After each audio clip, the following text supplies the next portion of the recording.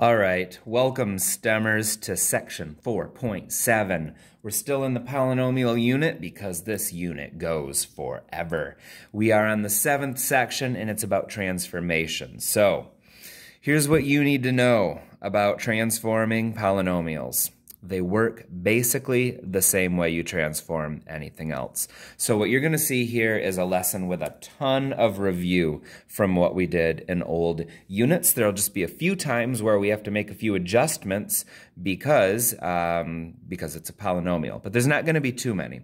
So get into your student journal, go to page 106, and we're going to work through some lessons. I have a belief that I can do all of the notes in under 20 minutes with one video, and that is my goal, and I'll call that a win if we can do it. So here we go, transforming things. All right, so this is the parent function of a cubic, and if we were to create what would be the rule for this? Let's think about that. So f of x equals x to the third was the original, so f of x equals, so how is this different than that? Well, we moved it 2 to the right, so we did a shift 2 to the right, and that's the only difference I see. So how do we do that? So instead of it, let's see, so it's to the third power. Remember back from old units, anytime you're affecting something in any kind of horizontal way, it happens in the parentheses. And when things happen in the parentheses, they typically do the opposite of what you'd expect. So if this is moving to the right 2, we're actually going to go -2. Hopefully that rings a bell and makes you think about stuff we've done this year already. All right, let's take a look at this one. So this time, the function, it used to look like this. Okay, it's kind of hard to tell what happened here because the original looked like this. And as far as I could tell, there's two possibilities. Maybe there was certainly a reflection. Maybe it was a horizontal reflection. So like this point moved over here. And you could see that then this point here would move over there. But I wonder if it was actually a vertical reflection. For example, maybe this point actually went down there, and maybe this one went up here. Moral of the story is we don't really know which one it is, but they both do the same thing, don't they? So let's say that it was equal to negative x to the third. And that would represent, it's outside of the x, so that would be a vertical one. But what if it was a horizontal? What if it actually moved this way? Then we would have written it as f of x equals, and then we would have put the negative inside to the third. But class, what's a negative times a negative times a negative? Your answer should be a negative. So if that was the case, would you agree that we could rewrite this by just making it negative x to the third, because a negative times a negative times a negative is a negative, which means that whether you do it as a vertical reflection or a horizontal reflection, they both still end up looking like this in the end. That is why you can flip it this way or this way, and either way it looks exactly the same. So it was a reflection, not sure which one, but either way it's going to end up looking like that. All right, part C. This looks exactly like the original, except it looks like it got moved up 2. So let's see if we remember how to vertically translate. Vertical is a y thing, and y things happen outside of the parentheses. So we'd have x to the third, and if it's going up 2, we'd go +2. And if you remember what we did a few units ago, that should not surprise you. Let's move on to part D. So here it looks like, okay, it looks like it got moved backwards 2 and then down 1. So it looked like the cool point was right here, and now the cool point's at like -2, -1. All right, so it got shifted left 2, down 1. So f of x equals the left thing. If it's a left and right thing, it happens inside the parentheses, and things that happen inside do the opposite. So if we went left 2, if we went backwards 2, we'd actually write x +2. And then for the this was to the third power. And if it's a vertical thing that takes place outside of the parentheses, so that -1 will go right here. And we have just written the equations for all these transformations. What was new here? nothing. We did all this stuff a couple chapters ago. The only difference is we're doing it to cubic and quartic polynomials now. All right, so this one now starts out as an x to the fourth, and so we're going to do the same thing. So what change happened here from the original? Well, it looks like it moved to the right 2 and down 2. So the point used to be at 0, 0. Now it's at 2, negative 2. So we got f of x equals, the horizontal move was to the right 2. Horizontal takes place in the parentheses, and it does the opposite of what we'd expect. So if it's positive 2, it'd actually be a minus 2. And then this is now to the fourth power, and we went down 2, so it's going to be minus 2. Good job, us. All right, it looks like this one moved. Well, it looks like 3 things happened. First of all, it got flipped, but it looked like it got flipped vertically, like this, right? So it was a vertical flip, and then it got moved to the right 2 and up 2. So this is now at 2, 2, but it also flipped. So f of x equals, so if it went to the right 2, it would be x minus 2. It's to the fourth. And if it went down, no, it didn't go down 2. It went up 2, so plus 2. Now, this had a vertical flip. Vertical things happen outside of parentheses, and a flip means we put a negative in there. So the negative will go outside of the parentheses. And we're doing really good. So that is our next exploration, and we're good there. I also wanted to do number 3.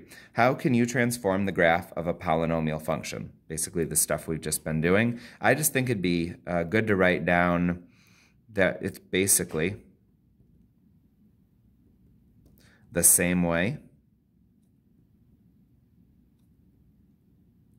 that we've been transforming everything this year. So basically the same way we've been doing it all year. And I think it's important to write that down and note that.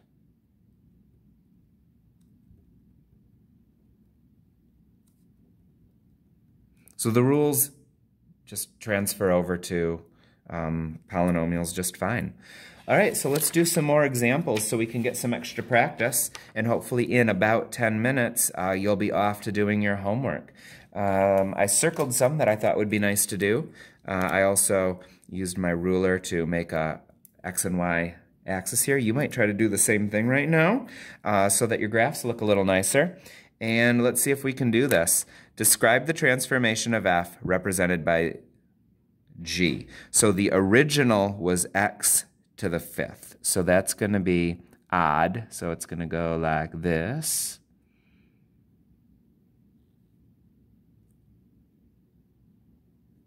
So this one is x to the 5th. Now, what would happen if we did this to it? Hopefully you can agree this is exactly the same thing, except it moved it. Plus 1 would mean it moved it to the left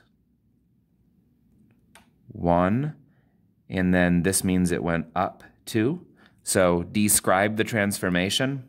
Left 1, up 2. Those are the differences, and then they want us to graph it. So I'm going to go left 1 and up 2, and then I'm going to make it look, oops, exactly the same.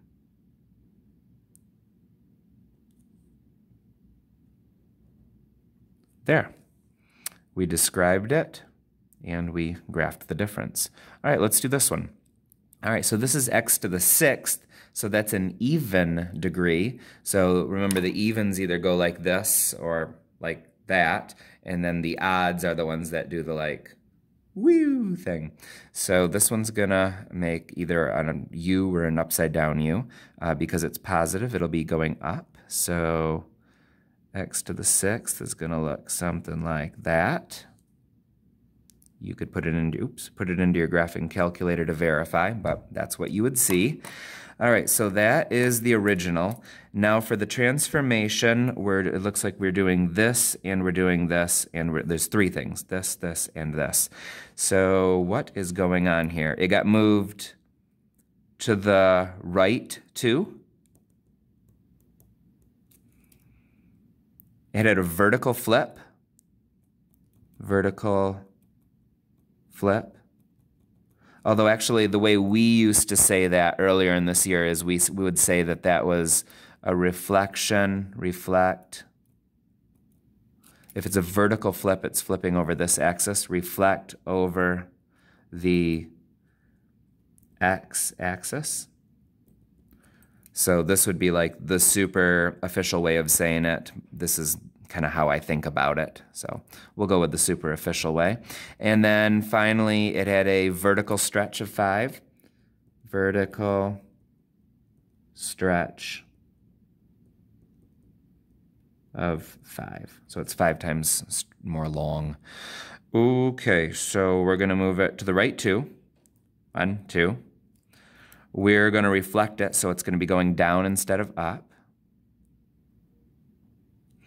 And it's going to be a vertical stretch of 5. So instead of going over 1, down 1, we'll go over 1, down 1, 2, 3, 4. We're actually going to go down to here.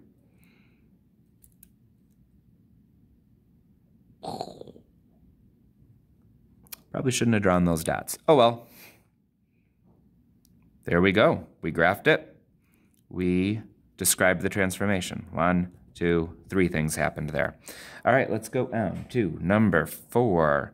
The original is x to the 3rd, so I'll draw x to the 3rd right now.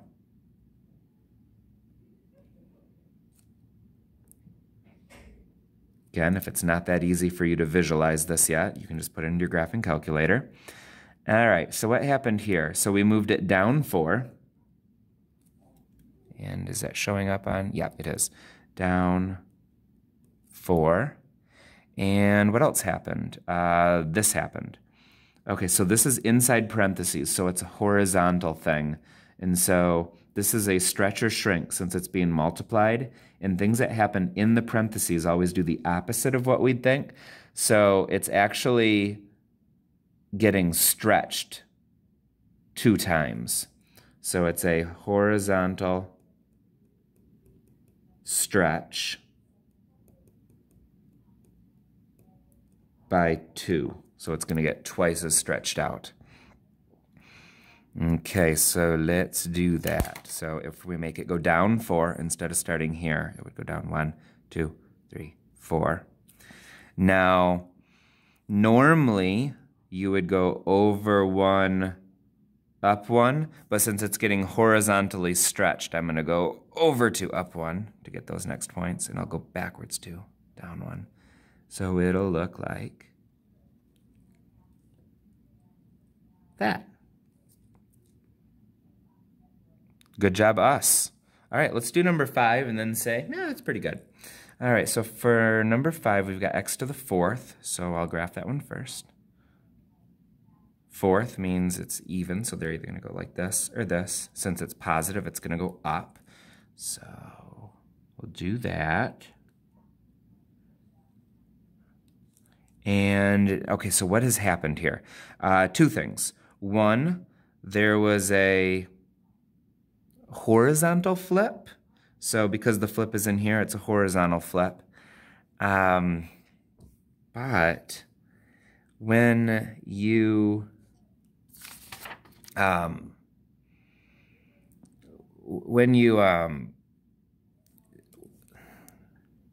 negative to the 4th, what's a negative times a negative times a negative times a negative? Can we agree it's a positive? So do you see how this negative is just going to go away? It's just going to cancel out. Nothing's actually going to change. So it's technically, it's getting reflected over the y-axis because it got reflected left and right. But you're not going to notice any difference because it just cancels out. And then the second thing is that it has a vertical shrink of 1/8. So vertical shrink of 1/8. Okay, so to vertically shrink it, you see how we went over 1, up 1? So the vertical was 1/8. So instead of going over 1, up 1, we're going to go over 1, up 1/8. So this point kind of got shrunk down to there. This point got vertically shrunk down 8 times lower. And so our new one is going to look more like this. Oops. You get the idea.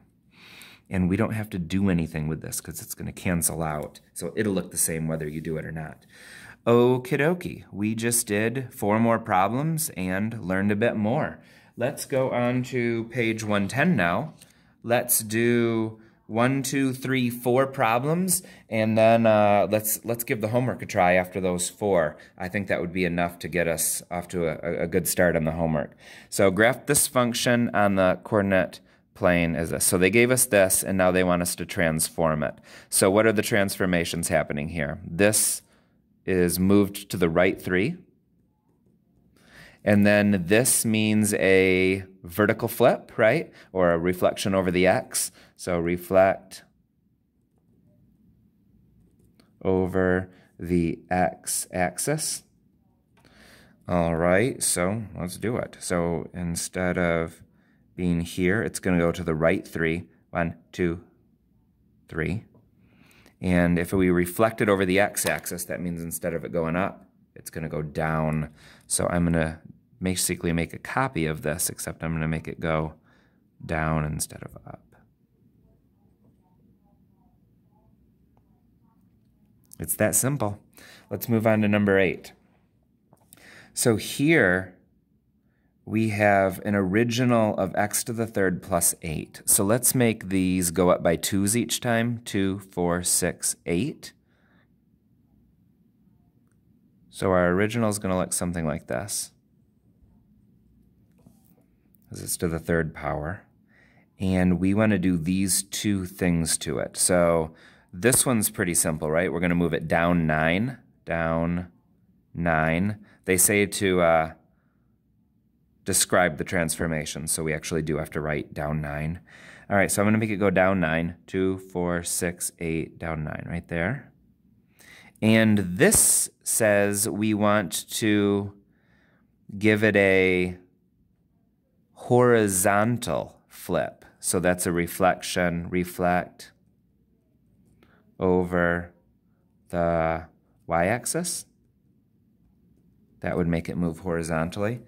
So if this used to be going this way, it's now going to go this way. And the left side is now going to go to the right. So I'm going to make it go like this. And I got it. All right, number 9.